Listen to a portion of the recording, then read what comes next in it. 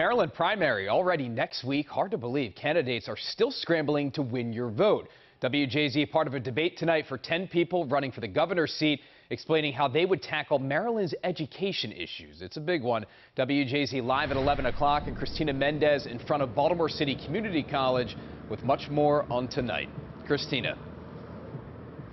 Hey Rick, people from all over came here to campus to hear each candidate's plan and stance on education and how exactly they would execute it.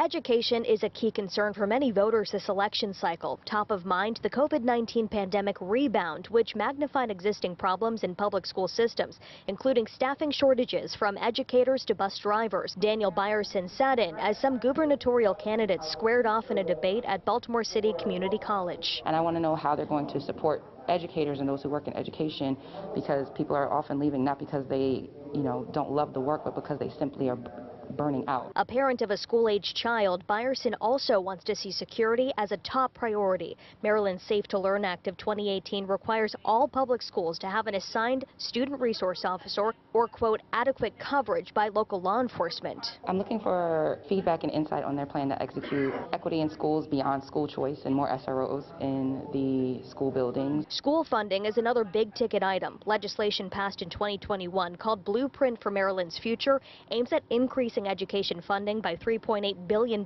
each year over the next decade. But whether candidates support or attempt to slow this plan is something voters are considering. We got to do better by the young people, because they the future. The Baltimore Teacher Network is paying close attention to the how-to and hopes this platform is used to inform before people cast their ballot. Oftentimes, we hear different politicians come out and they offer these lofty ideas and promises, a chicken in every pot.